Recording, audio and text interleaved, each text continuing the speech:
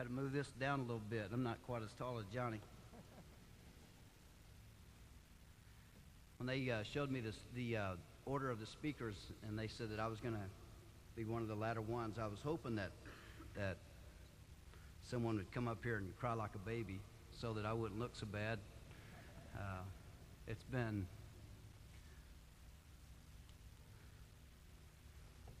they're tougher than I am. It's been a very, very tough week for all of us. So many great things have been said by so many great people. Every person in this place has a great memory of Mr. Keightley, not one but a million. And we're all honored to be here today. I know that. And like Coach was saying, we have to find some way to make this a celebration because he meant so much to all of us. There's so many people that have more right to speak than me, but it's a great honor for me to be up here to share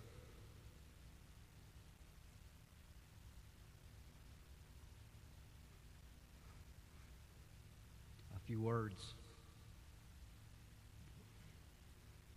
Words really can't describe the feeling that you feel about Bill Keightley, and he made us all feel great. We've heard that time and time again.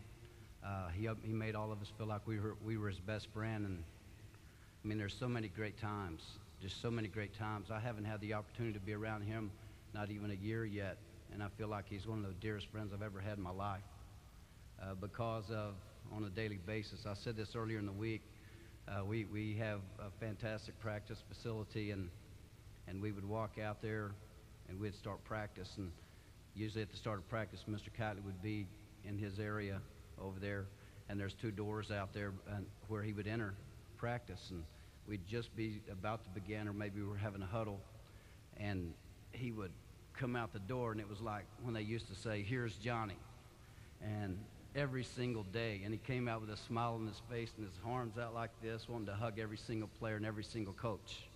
And it wasn't a performance for him, but it was a performance for us. His heart was in it every single day. One of the things that I look forward to, we in my estimation, have become so close, it's crazy, and that's all, man alive, what a great treat for me and a treasure. But one of the things I look forward to, one of the many things I look forward to is on a daily basis, when we went down to the practice floor, Mr. Keightley would be sitting in his same spot. And that would be 10 or 15 minutes before practice, or maybe sometimes about when we were about to start. And he and I might have been out last night having dinner until 9 or 10 o'clock or 11 o'clock or whatever. And I'd go over there and I'd shake his hand, and he'd say, "Hello, warrior," and shake my hand like he hadn't seen me in 6 months and like I was a family member. And it was something I look forward to every day.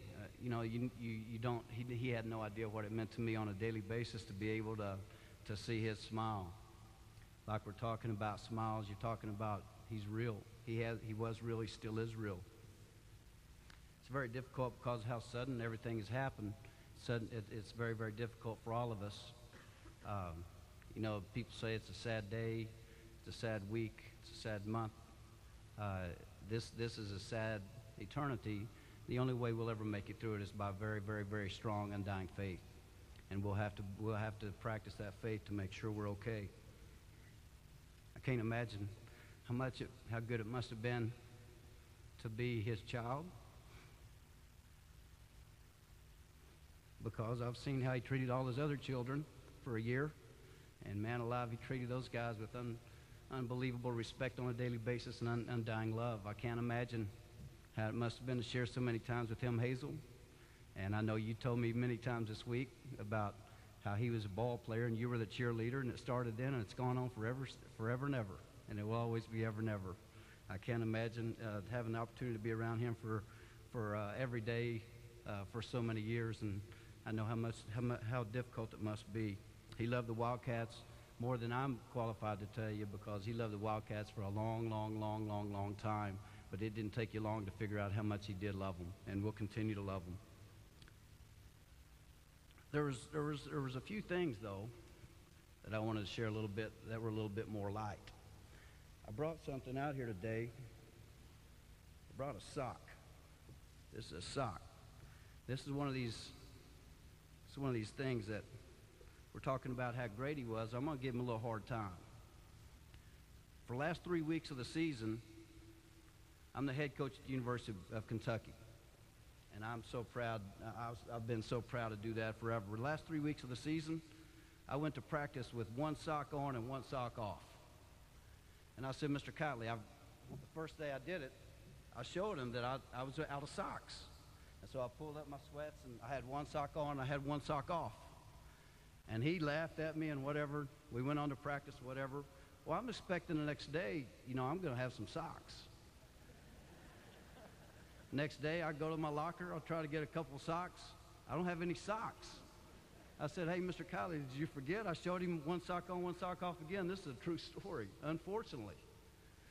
And he said, no, I didn't forget. And I said, well, is it possible for me to get some socks? He said, I gave you 3 pair in October.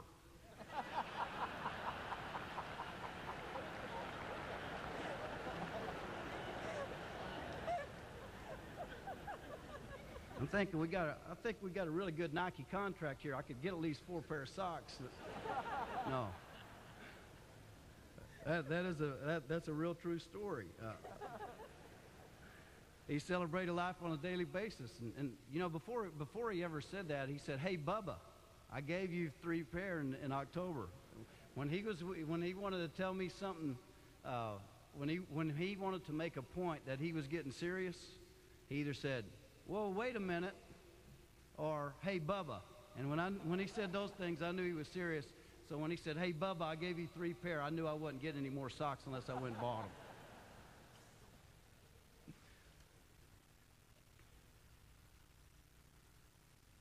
I also heard about how good a player he was over there at Kavanaugh.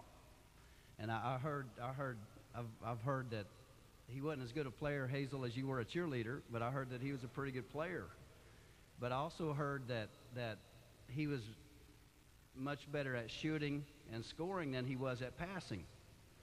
And I heard that he did like one of his teammates. I saw him today, and he said, if you played with Bill Keightley, you better be a really good rebounder because you weren't going to get to shoot much. That's ironic because I guess he got all the shooting done and all those kind of things before he became the equipment manager here for so long, because there's never been a greater assist man in the history of anything. He's been a great assist man to all of us.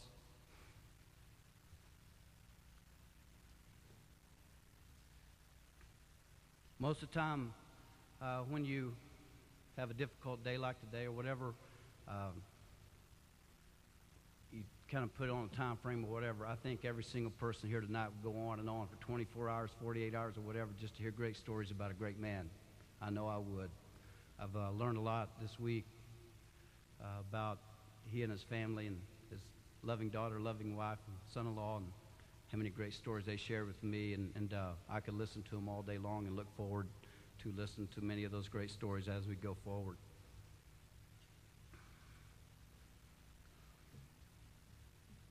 I don't really want to quit talking, but I need to. I've done quite a bit better than I thought I would as far as balling. But I've been crying all week long.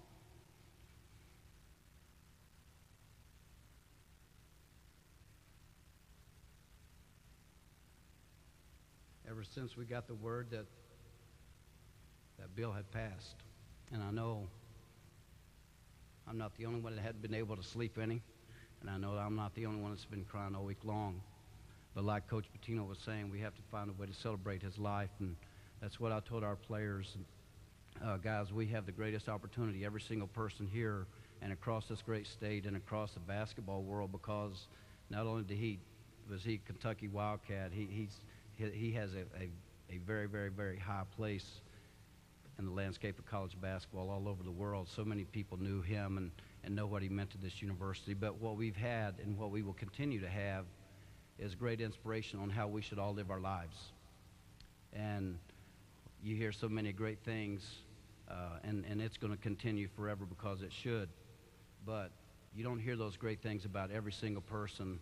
And the reason you hear those things about Bill Keightley is because the way he went about celebrating his life on a daily basis and the way that he treated people every single time. And as a friend, I can't, it's very difficult to move on. You know, he's in a greater place. You know that he's going to have great influence on all of us forever. They say that they can't take it with you. Well, from what I've heard from the equipment room, he's been storing up equipment for about 45 years of those 48.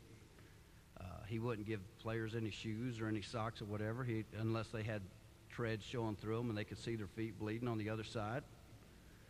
So that I know that all of us, when we get the opportunity to be with him again, he's going to have a Wildcat jersey with our name on it. Thank you.